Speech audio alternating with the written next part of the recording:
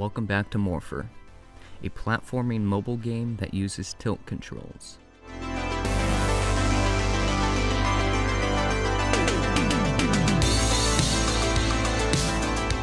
This month I've been changing how my platforms work, using some kind of cool math in the process.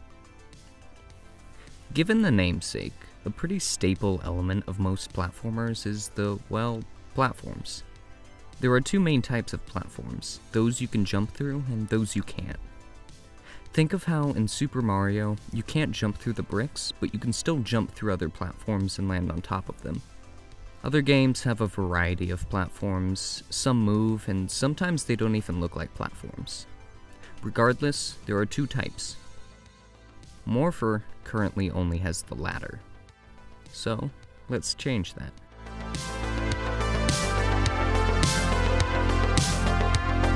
While 2019 is the year Unity started taking 2D development seriously, platform effectors have been around for a long time.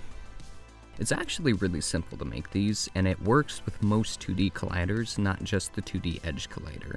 But I don't want players to run into the sides of my platforms, so I'm only adding the edge collider here. Then you add a platform modifier, and make sure to check the Used by Modifier box on your 2D collider, and honestly it works right out of the box. There are some other settings here for edge collision detection, but I'm not going to add that right now. With this, we have a super simple platform that the player can jump through now. Not having to duck out of the way of a platform makes the movement feel a lot more fluid, and it just feels like the player is in control of where they jump. They don't have to worry about enemies blocking a path or something. Now, the way I've been rendering the player's sprite is so that it appears behind the terrain. It just gives it the look of really digging into the ground when they roll. I could have the player always stay behind the platforms, even when they jump through, but something just didn't look right with that. And while I could fix this by just checking the player's height to see if they are above a platform, and then adjusting the render order, I had some bigger plans.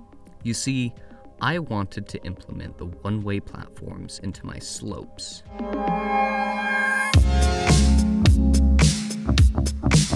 In general, if I could get one-way slopes to behave, it would open up a lot of possibilities for me when designing levels. But this rendering problem had me stumped.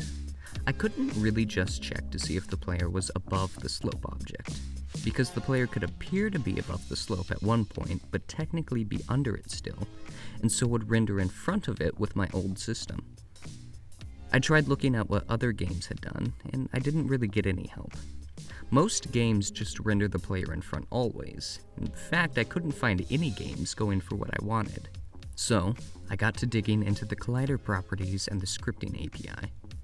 If I could just get a hold of the points along the slope of each collider, then I could check if the player was above each point rather than the whole object. If the player were on that same lower section now, the game could register them as technically above the slope, and so render them behind the sprite. Thankfully, I already had access to these points in the 2D edge collider. By just accessing the array of points, I can check if the player's position is above each one. And then I realized another problem. If I just iterate through each point and check the player's position, I basically run into the same issue as before, only this time the player disappears halfway through the top portion of the slopes. What I would have to do is split my slopes into different regions, and then check to see if the player was above the lines connecting the points in each region.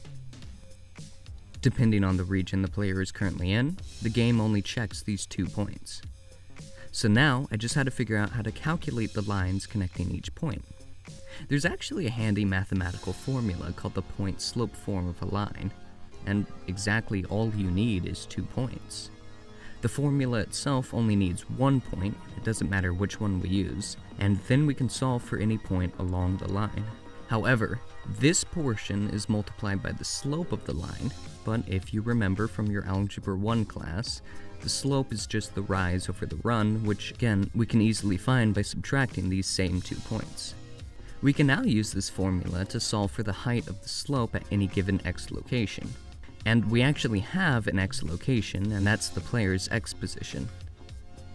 The value this equation spits out is on the line, so you can see that depending on where the player is, the output is along the slope. I just compare the difference between the player's actual Y position versus the Y position of the line. If the player is above, this will be positive, and if they're below, it'll be negative. And with that, I had a working one-way slope platform that rendered in front of the player.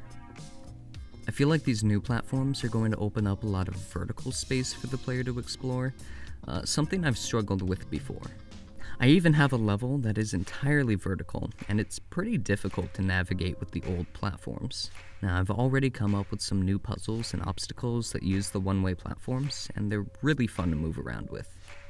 Hopefully you've enjoyed that deep dive into my development process. Please leave a like and subscribe, and I'll see you all next time.